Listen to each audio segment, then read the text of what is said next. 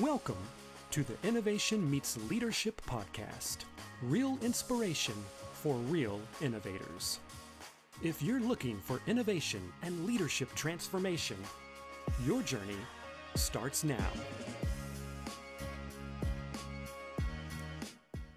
Hey, everybody.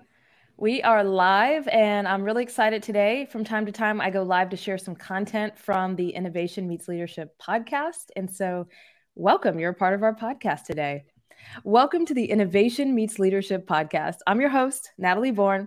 I would love if you would help us spread the word by leaving a review wherever you listen to podcasts. And don't forget to check us out on YouTube, on Spotify, and of course on Apple Podcasts as well. Well, we are about to record our 100th episode on the Innovation Meets Leadership podcast. I cannot believe it. We're just a few episodes away.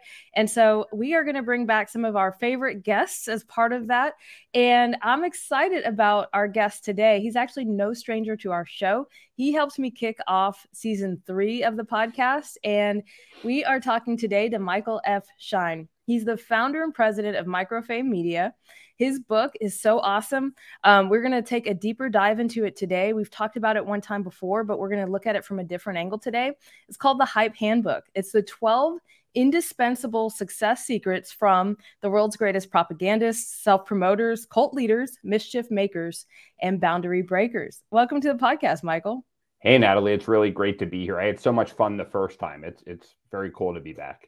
Yeah, we are going to talk about a really interesting topic today called secret societies. But before we do that, I have to tell you, every time I tell somebody about your book, the reaction's the same every single time. After I read that title, they look it up on Amazon and they buy it. So it's just cool to see how much the title in and of itself is just resonating with people. I think it's a pretty cool title. I think that it really invite some intrigue into this world that you live in. Well, first of all, I'm honored that you're recommending it to people. I really am. Thank you. And that title, it's funny. It seems so obvious now, but it was really hard to come up with that title. I remember my agent and I went back and forth a ton of times. We were going to call it Hype, and then, it's all kinds of, things. And finally, I think I was just laying in bed and it hit me in one of those ways, and it really just clicked. So I'm glad that you say that. That's cool. Well, so one of the topics in your book is about building a secret society. I mean, literally part of what you do in your book is you kind of take these concepts that people that are way outside of the box use, and you flip them on their head and you say, hey, why can't we all use these concepts? They seem to work. Bad people use them. Why can't good people use them? And so one of those things is secret societies. So I cannot wait to get into this. I'm super pumped for our audience just to hear a little bit about the Hype Handbook.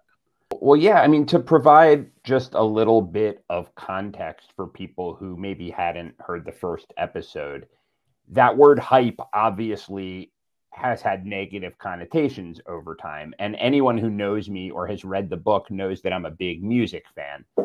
And there's one community where hype does not have a negative connotation, and it's rap, it's hip hop, right? Because, yep. And so what I thought about was that if you're just sort of in the business world or came up through regular educational channels, you follow the rules and you do well. And it's very easy to sit on your high perch and say, it's marketing, it's sales, hype is a horrible thing. But in hip hop, it comes from the poorest neighborhood in the United States, the South Bronx.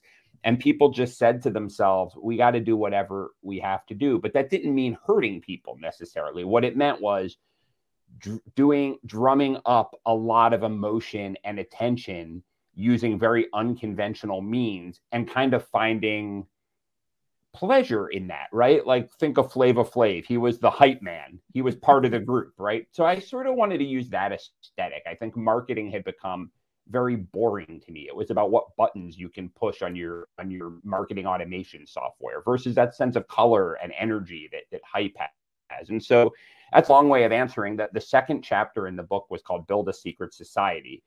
And I used the term kind of tongue in cheek. I mean, I wasn't really talking about legitimate secret societies. I was talking about the idea that people who are hype artists are really good at making it seem like all of their success comes grassroots, but actually have like string pullers underneath the surface doing a lot of the work for them. But I'm always fishing around for my next idea, whether it's the next book or the next sort of experiment to run with my company or for my clients. And just a couple months ago, I said to myself, what if I looked at real secret societies, you know, the Freemasons and the Skull and Bones and the Illuminati? Why do they capture our imagination so much? I started researching it, and what I found was just so fascinating and actually has some real business applications. So it's been an interesting ride.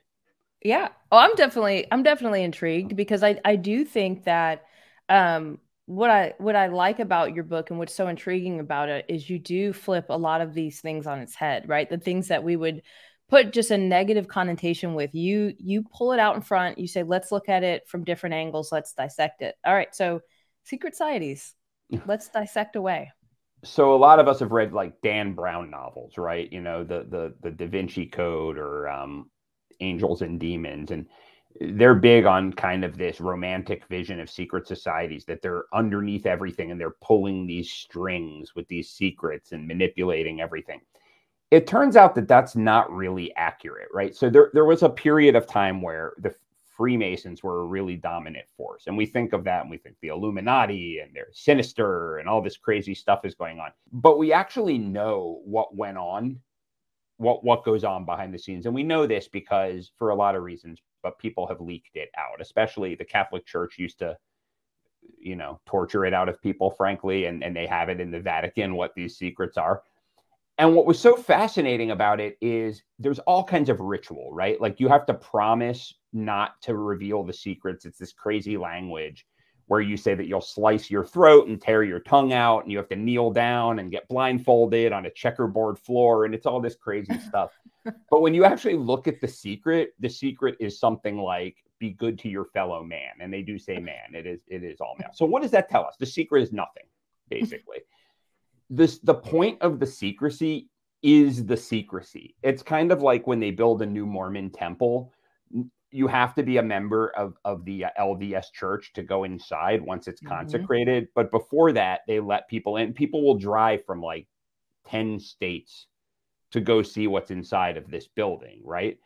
So when you create a sense of secrecy and ritual and exclusivity, it becomes very desirable to be a member. So instead of joining just a normal networking group or a mastermind or a chamber of commerce, so much business got done. I mean, it was essentially a networking group and a drinking club, but there was so much energy.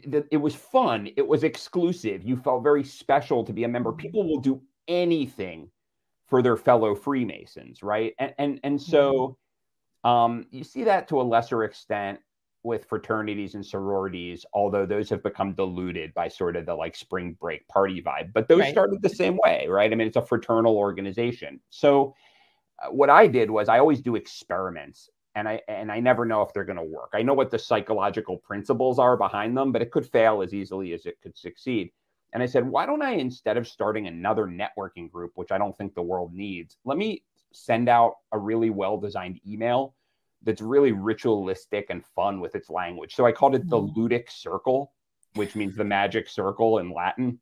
And I use this very ritualistic language. And I have a mailing list that's pretty big, and a lot of people on it are just people, right? Like but there are a few people whose names many people would recognize, very high level people, just because of its size and because I had a book published with a major publisher. And I wrote those people, and I used this very exalted language, and the response was great. People really were like, oh, that would be cool, you know, etc. I'm so honored to be welcomed in. And I'm like, you're honored, right? So we had a digital meeting to start with, and I used all the ritual. I made everyone repeat things. I'm being very serious about not telling anyone what goes on there, and not telling who's in it. And yeah, business has already gotten done, and we're going to have our first in-person, event soon. And it's kind of taken a life of its own. So it's been fun. It's funny. So my husband's in he spent a lot of years in hospitality and entertainment industry. Okay. And what's interesting about what you're saying is he said, we would have this issue where we weren't getting people into this, club or into this hotel or into this whatever. And he's like, it's something interesting about roping off the area. Yeah, 100%. And making it look exclusive, like you have to walk up to the rope and be welcomed in versus just walking right in. And so he's like, literally, if we were having a slow night, we would rope it off and make it look super exclusive. He's like, next thing you know, the line's wrapping around the corner with people who want to get in. So he's right. I mean, that's such a great example, by the way. Yeah. I mean, the question is it really what's the thing? What's the draw, right? For people, is it just the fact that, it's exclusive, or is it that they think they're going to learn something that no one else is going to know? Like, what's the draw of a secret society? I think it's a lot of things coming together in a perfect sort of combination, which is why for so many years they were so popular, in between World War II and like the rise of sort of the counterculture, the hippie movement. Everyone was in one of these groups. If you weren't in a really exclusive one, like the Freemasons, you'd be in the Shriners or the Elks Club, right? So they were very, very popular. And I think it's a couple of things. So one is exactly what you're saying. That's a great example. It's the exclusivity. We're very wired to want to be involved with things that not everyone has access to. I mean, gold is really just a sparkly metal. I mean, it's a metal from the ground, but it's kind of rare. It's more rare than, I don't know, steel, I guess, or iron, much more useless than iron. And as a result, people have killed each other over it for years. I don't know. I mean, there's Beanie Babies. I mean, right? I mean, they would put out a limited edition. And you see that a lot. I often look at the pickup artist community. I think a lot of them are despicable individuals. I really do. Yeah. But my thing is looking at people who have an understanding of group psychology and seeing how you can apply the dynamics for good. And they do. Mm-hmm. And they talk about this thing called the guppy effect, where if many women are attracted to a man, the most attractive women in the room will be attracted to him. Wow. Which doesn't make logical sense, but we all know it's true, right? So that's one part. I think the other part is we really do like ritual. We really do like pageantry. I think a lot of us have joined mastermind groups and networking groups, and they're all very useful. I've been in them. But a lot of times the vibe is very brass tacks, right? Like it's I don't know. It's the Sheet Metal Association, mastermind group, and you meet in a boardroom or on Zoom, and you share ideas and pass leads around or whatever. Or even if it's a networking group, you go to cocktails. Oh, I have to wear clothing, and you don't you don't use people's real names. It's the same reason that we're attracted to religion to a certain extent, right? And there's no reason for the Catholic Church to have stained glass windows and incense and all of this. It's that ritual. It puts you into a state of ecstasy. I think that it's the idea of cachet, that if something is old, if something not old like decrepit, but classic, if it stood the test of time, it must be valuable. It must be good. It's the reason that Louis the 14th desk, is valuable, right? So I use Latin. I mean, that's so ridiculous. I could have called it the magic circle, but people have associations with Latin, right? Mm-hmm. I mean, the science uses Latin. The church uses Latin. So I think it's all of these things coming together in a perfect circle. And then I think there's just the basic idea that it's fun. I mean, we have to go to these networking things. And even though it's kind of all right, it's work. We do it because we're trying to get leads. And we can talk all day long about serving and that we're trying to do things, without repayment. But come on, we'd be with our families or with our friends if it wasn't for that. If you create something that people would do anyway, because it's an adventure, business gets done as a side effect. Yeah. So I have a question. Like, let's take this into salesperson, right, running a sales org, software as a service, how can they apply the idea of this to their business, right? They literally sell software for a living. How can they take this concept and port it into what they're doing today? So I'll come at it at an angle. So I know a gentleman who is a very successful, really insurance salesman. You know, you wouldn't think of him as such because there are certain connotations with that. And he has, it's kind of, there's an estate planning element, but he makes his living by transacting insurance. His strategy was, so that's a boring industry. I mean, that's the same as SaaS, if not more boring. Important, but boring. So what he did, which was so brilliant, is he's part of a company called Locked In, which is a major insurance company. You know, they kind of have their individual divisions within Locked In and are paid on what they sell.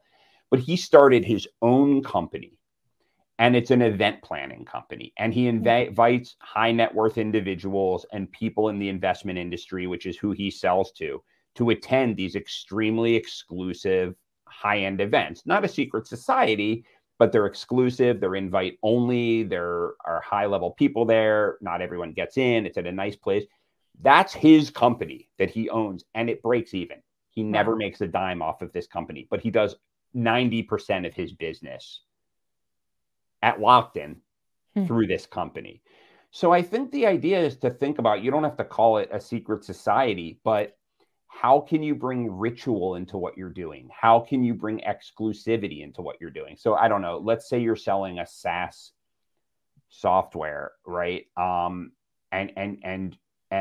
okay, earmark those people who are your best referral sources, right? The people that you would want to network with anyway, that you would normally just invite to some boardroom sort of mastermind group.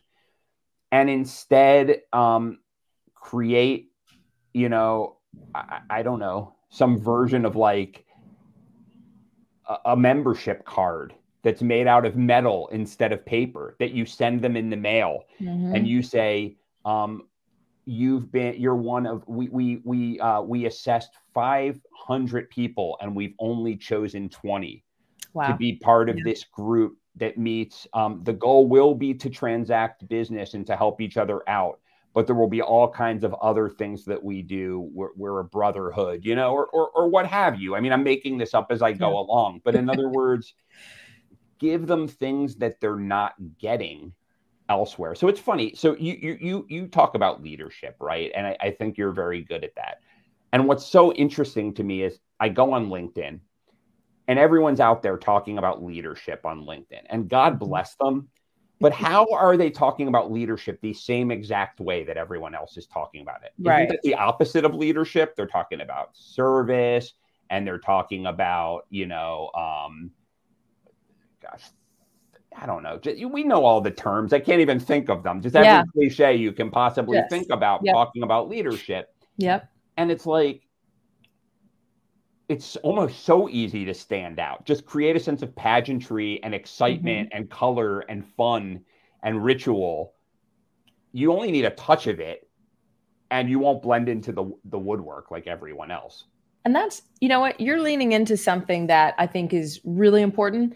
That is the blending into the woodwork. I think that's what happens a lot. And unfortunately, I think that is why this becomes so hard, because everyone is saying the same thing. Part of that is we're just regurgitating what we hear.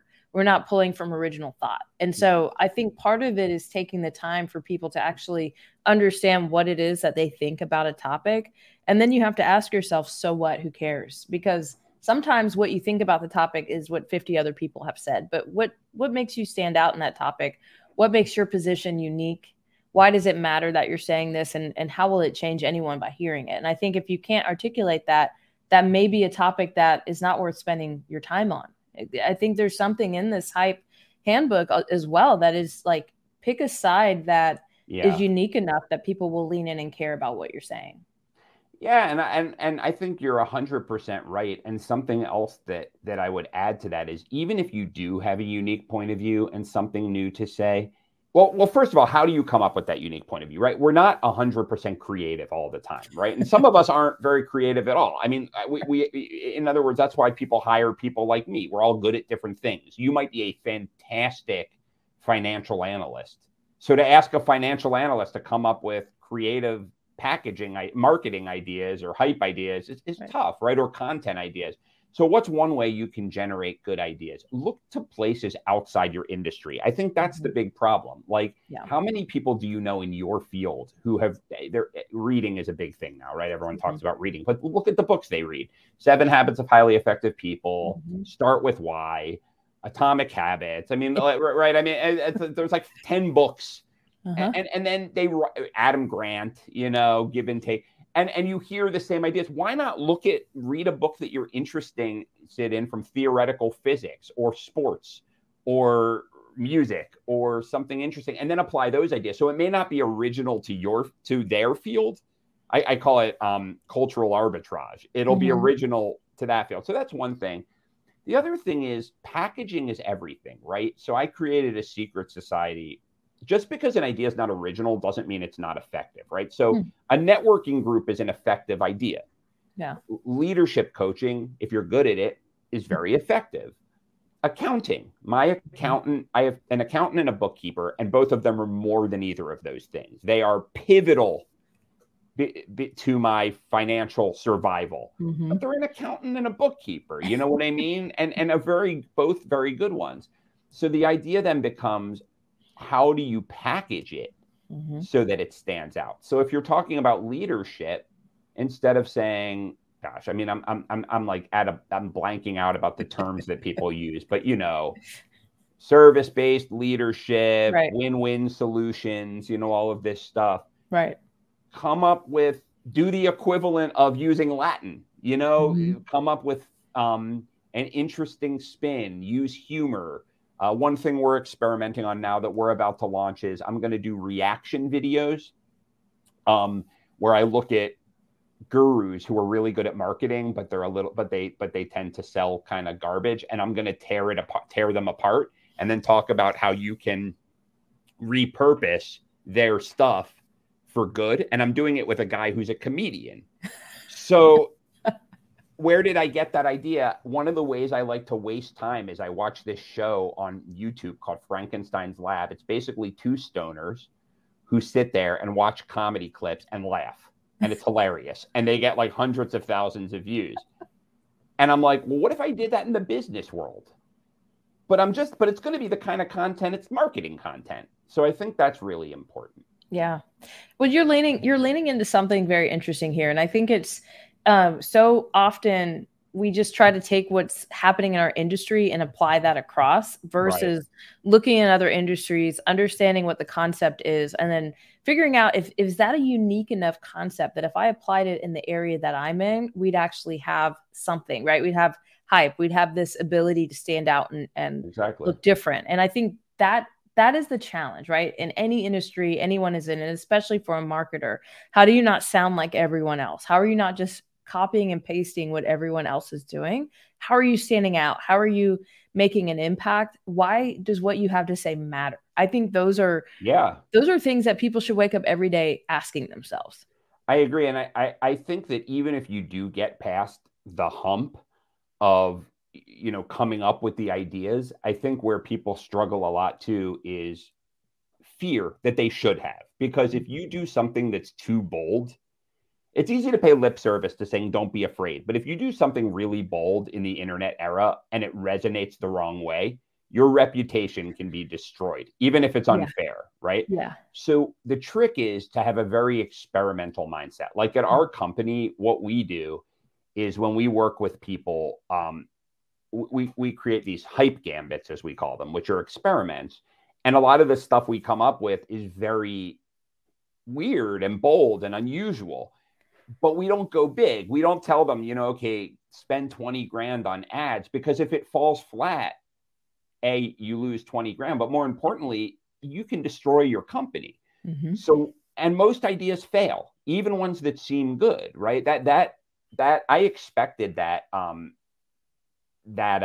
secret society idea to fail, because most do. And I don't know what's going to happen with the video idea with the comedian. So the trick is to base your stuff on psychological principles that work, but even more importantly, conduct very small experiments that just give you the data you need to know if you should go bigger, and kill the losers very, very quickly. Yes. Well, what you're leaning into there is it's also an innovation principle. And so I love that you went there, because that is such a core to innovation, right? Yeah. Fail fast, fail cheap, fail often. It's very important. Do it small. But the problem with that is people, it's funny. I love my clients, but very often I'll get clients. I have difficult conversations with some clients. So a lot of clients, one sector that we work with a lot is venture funded startups, and they don't have this problem. They want to take risks like crazy, which is why I love working with them. But sometimes I'll get really talented people and companies that are in conservative industries. So frankly, executive coaches, they think that they're risk takers. They're very good at what they do. And they come to you and they say, we want to just stand out and this and that. And then the minute that I propose something that's even a little bit wacky, they push back really hard. And the way that I've learned to get them around that, because they really can't stand out. If you stay too lowercase c conservative, you're not going to have explosive growth. You might have incremental growth. So the way I learned to get around that is by really emphasizing what you're calling the innovation component. I'm not asking you to even post this. I'm not asking you to do a month's worth of content on LinkedIn where you're doing XYZ that could really insult ABC.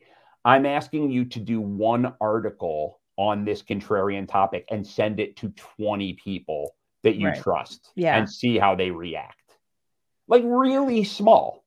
And that gets them over that hump, right? It allows them to innovate, because it all is innovation. You bring up, I'm really glad you brought that up, because it's about being comfortable with innovation.